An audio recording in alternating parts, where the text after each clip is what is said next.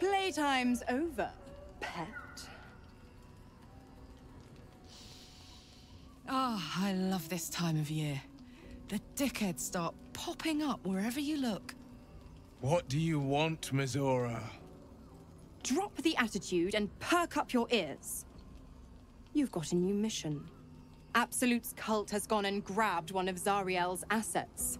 A devil, and a powerful one at that.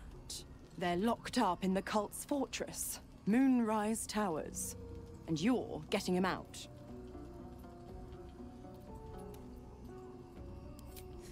Will, your playmate's wasting precious time. Let's see about getting his priorities fixed. Clause Z, Section 13. Should promised soul refuse obeyance or neglect duty, the pact holder shall cast the promised into Avernus as a lemure.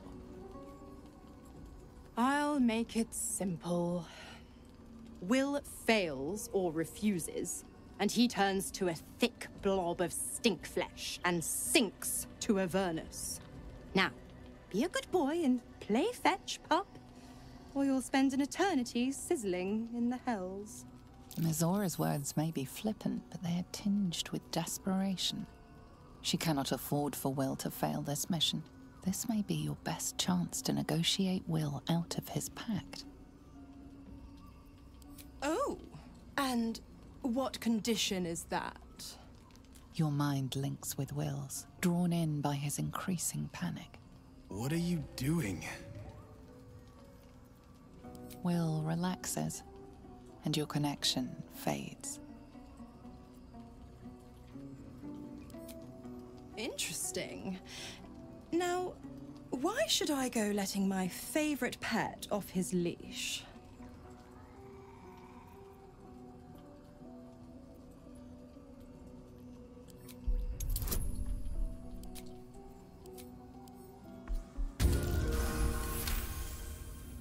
You recall an old incantation from a children's story, said to void a devil's contract. Abi diabole et nunquam redi.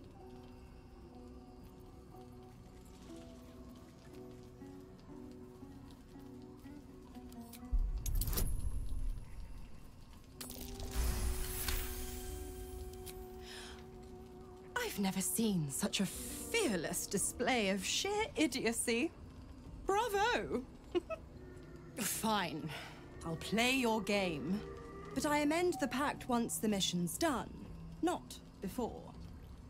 Clause F, Section 9. Soulbinder shall bestow reward or favor only upon soul bearer's fulfillment of related obligation.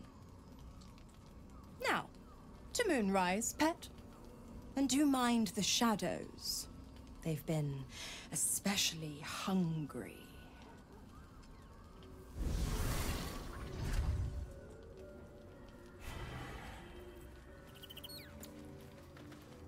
God damn it! Why did it have to be Mizora? Why did it have to be Zariel? We're supposed to risk our necks to get one of her assets? What if it's a runaway like me? Or something far worse?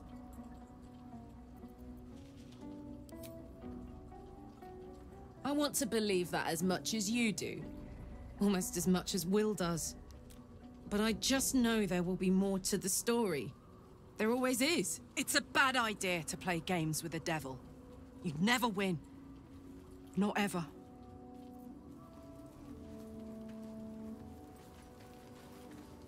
The more bullshit she pours, the more of it I'm forced to swallow. Mizora set me on fiends inside and outside the hells. She's never ordered a rescue. Gods. She makes a mockery of everything the blade stands for. Such an asshole.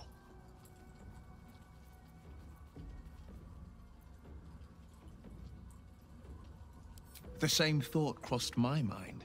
I'm only to hunt the infernal, the demonic, and the heartless. But nowhere was it stated that I can't help one. Either we find it, or I'm made a mindless blob clawing at demons on the front line of the blood war. And it means everything to me. I always knew what my future held, and I know I chose right. Thank you, for sticking your neck out for me. I mean it. But I'm not going to celebrate till I'm actually free. I can feel Mizora scheming, plotting. She won't let me go without making a fuss. Trust me on that. Then we know our mission. All roads converge at moonrise.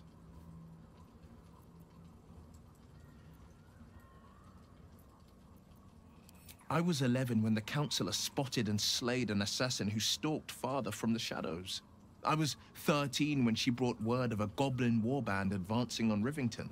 Her keen scouting saved 100 lives that day. The Councillor's loyalty to my father is beyond question. She's as steady as Tyr's heartbeat, as upstanding as the Sword Mountains. Father's at Moonrise Towers, and we need to save him. They want violence, they want control, they want Baldur's Gate. Who better than Grand Duke Ravengard to surrender it? Who better than the commander of the Flaming Fist to dismantle its defenses? They will infect him, and the city's guardian will become its ruin, unless we put a stop to it. We can't and we won't. The shadows be damned.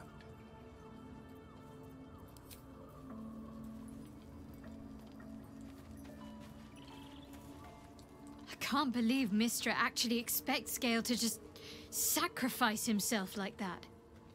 Seems like a waste of a fine mind. Difficult to say. A fellow servant of the Night Singer would surely be an ally to me under most circumstances. But something doesn't add up. I'll need to see where his allegiances truly lie.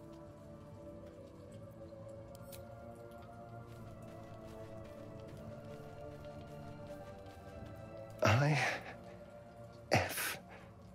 Or is it an E? Is it even a letter? What damn language is this? What are you doing?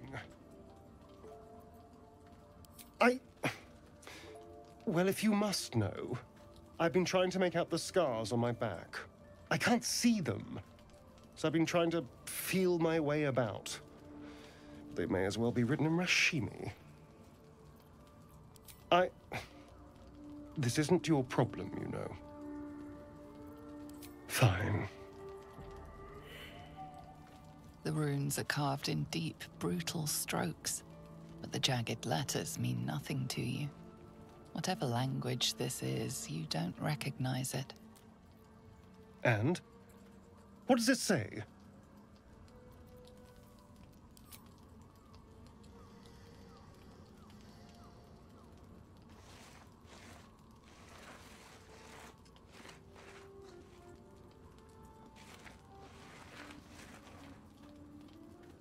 What in the hells?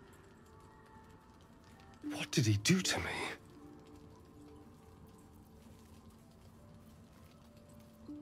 I have absolutely no idea. But it's no poem.